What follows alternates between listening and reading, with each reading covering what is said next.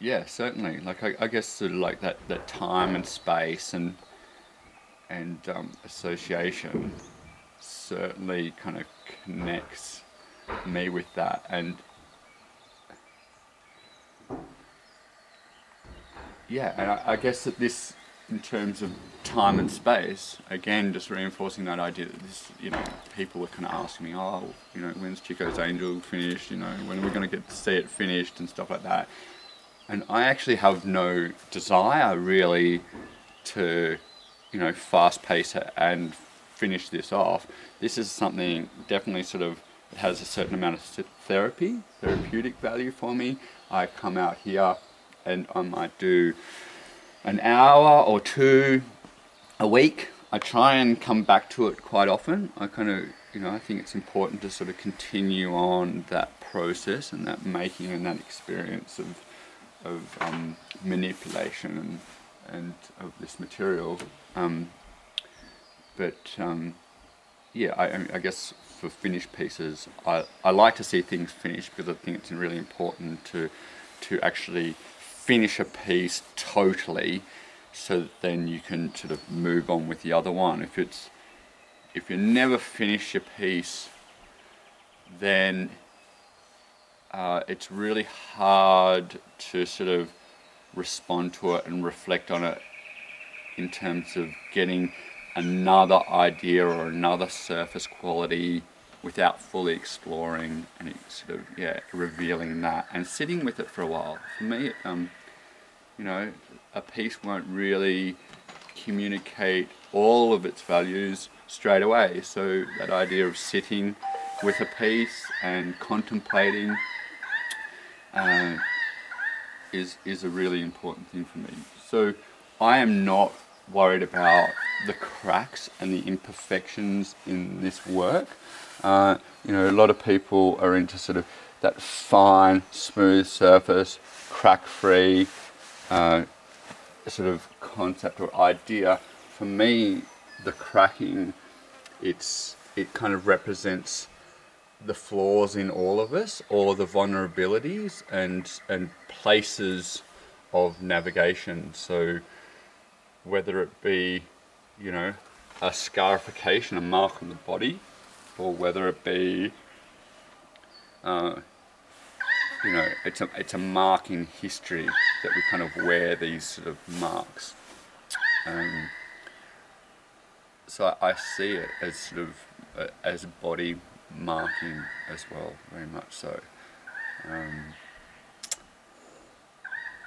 How would you like other people to experience this? I think just the idea of contemplation. I think that I would like people to experience it from all aspects. Whether you're, in a wheelchair at this height, or whether you actually are able to physically come up and engage in the space, kind of be almost sort of huddled in the space. For me, it's a very sort of body interactive. It's certainly a tack, like that idea of having a do not touch sort of sign on it is really quite foreign to me. So I really like that idea of texture, surface, smell, that sensory sort of, especially that body sensory. I think with a piece of wood this size, I've never seen a piece of red cedar this size in my life. I'm 43, I work with wood, I've worked with wood all my life. My father and mother have worked with wood, and I've had lots of friends and associates working with wood, but I've never actually, I guess, had the experience or seen a piece of wood that is this sort of size. So I think of it as a massive privilege and probably a one-off opportunity to sort of explore this. But in terms of how people would interact with it, I think that with that title, I think the title, it's going to be suggestive enough but ambiguous enough that people in that title would sort of be, drawn in to be engaged with it. But certainly that the body confrontation, where it's this mass of wood that presents itself to you in this type of form, I think is a fairly unusual experience where, you know, we kind of got this sort of almost living, sort of breathing, decaying sort of, you know, material here that is quite different to, say, rock or concrete or plaster or some other material.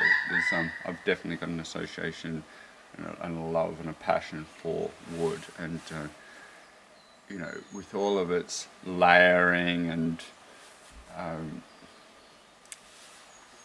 textures and facets, and it's very sort of for me it's sort of, it's depository in the sense that it sort of adds another layer as it grows in its growing state, and so now I'm sort of almost revealing or cutting through some of those layers to reveal those, yeah, those histories. So I really like, you know, that idea of layering, and you know, that winter summer growth, and that idea, it's a little bit like that kind of that storytelling of ice, you know, that I can tell where there was a wet year, where there was a dry year, whether it was a prolonged wet year, just through the growth rings of the timber.